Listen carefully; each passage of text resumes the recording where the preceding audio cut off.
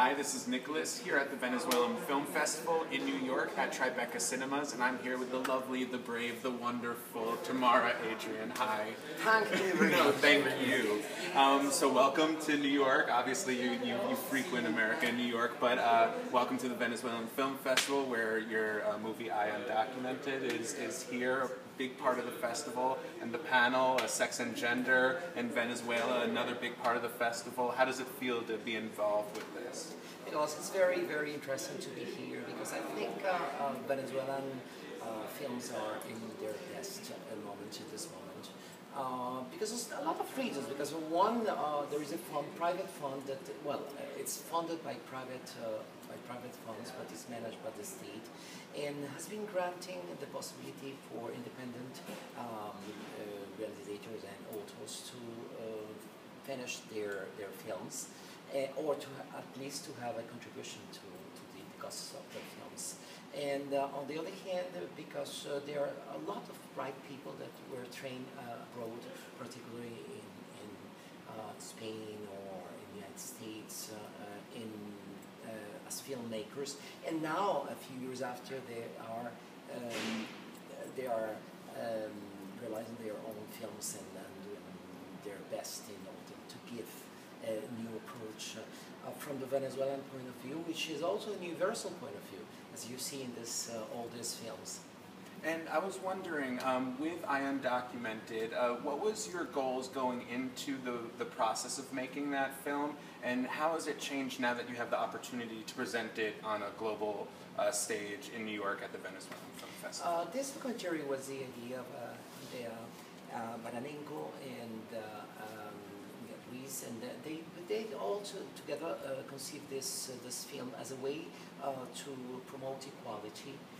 And in order also to present this subject of trans people fighting for equal rights and fighting for the most basic right of anybody to have an identity card and to have identity documents that actually match your image and the name you are identified with. So it's a very basic need that is not easily understood by everybody, because even for gay and lesbian and bisexual people, this is not a subject. I mean, discrimination is a common subject. And probably labor matters and labor discrimination and bullying are common matters. But this subject about identification is not a common matter in the LGBTI community, in the soup of letters that I often say, some like the VEFFNY,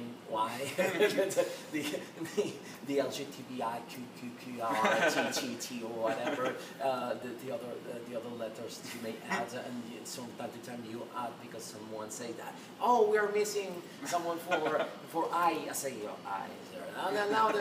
But of course, every group has their own particularities. In the case of trans population, the main subject and the prerequisite for equality is to have a legal identity that actually matches to your gender identity. And it has not been achieved in all countries, including some states of the United States, is not to be said. I mean, here in the United States, there are some states in which the situation of T population, trans population, it's at the same level that it is in Venezuela. Yeah. No legal recognition for your gender identity. Therefore, no legal documents that actually match to your gender identity. And if you can send one message to people in New York and in America about the situation in Venezuela, whether it's about gay rights, lesbian rights, or trans rights, or gender identification, what would you tell someone who maybe is uninformed about getting involved and getting informed? We live in a global world, and we realize that the problems are global.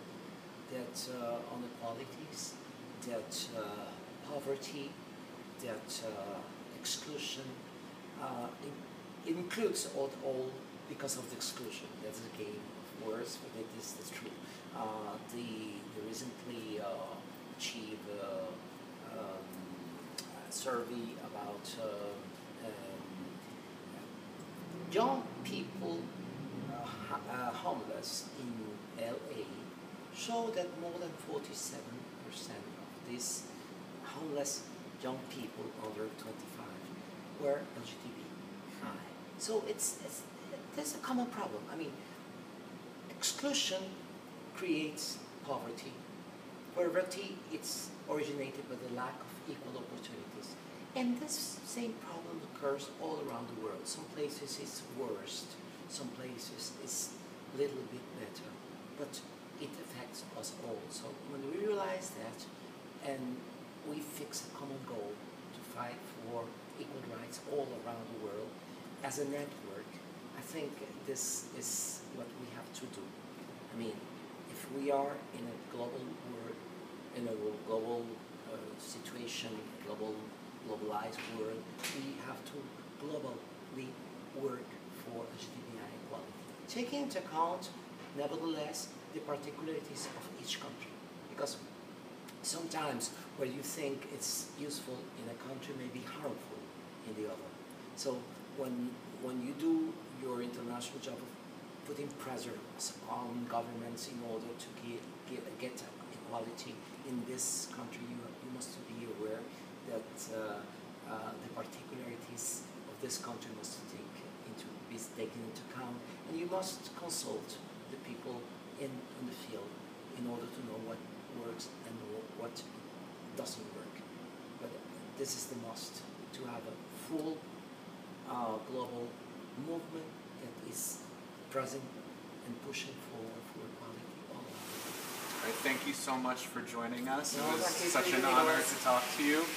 You can hear more from Tamara on her Twitter at Tamara Adrian. You With two A's, Tamara Adrian. Yes, and you can find out more about the Venezuelan Film Festival on Twitter, either at VenFilmFest or online at VenezuelanFilmFest.com. Thanks again. Thank you to you.